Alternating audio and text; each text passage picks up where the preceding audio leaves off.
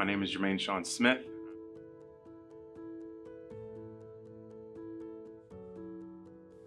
I define hope through what is a feeling or an expectation of something to happen, something good, something that inspires you to do more, something that allows for us to really grab the idea of what a future could be, what's ahead of us, and the ability to make that our reality.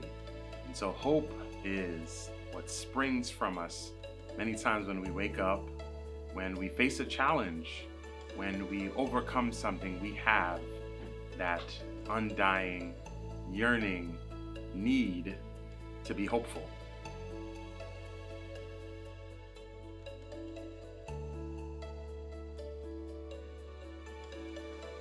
I actually think of a thing, and it's a rubber band. Elasticity, having the ability to bounce back from a thing.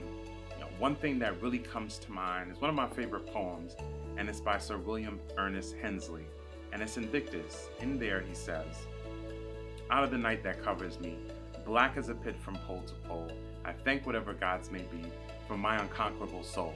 In the fell clutch of circumstance, I have not winced nor cried aloud, but under the bludgeonings of chance, my head is bloody but unbowed.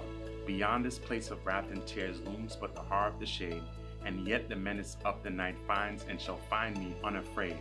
It matters not how strait the gate, how charged with punishment the scroll. I am the master of my fate. I am the captain of my soul." And I believe resiliency encompasses no matter how strait the gate, no matter how bloody your head may be, you are the master of your fate and you are the captain of your soul.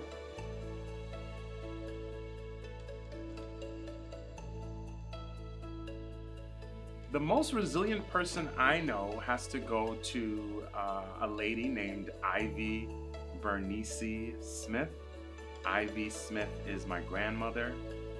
She raised me from 3 months old, and she defines resiliency to me because she migrated to this country, and she was going to nursing school, and she was in the parking lot, and a car hit her as she was getting out of her car, and she lost her leg, had to be amputated. And from that age, in her early 40s, she raised 7 children, about 21 grandchildren now.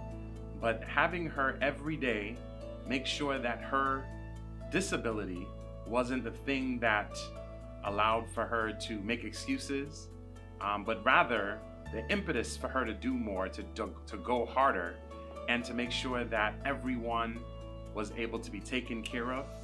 She is the definition of resiliency to me. And so whenever I'm going through a hard time, I look down at my left foot and I look down at it and say, if she did it, she was my inspiration. If she did it, then my grandmother, being that person, then I can too take that same path to making sure that I'm being resilient and that I'm fighting back and that I'm not making excuses. And even as she's an older young lady now, as I like to call her, Ivy remains just as resilient as she was years ago, inspiring all of her kids, her grandkids, and community to be resilient despite circumstances. Be like that rubber band, be elastic.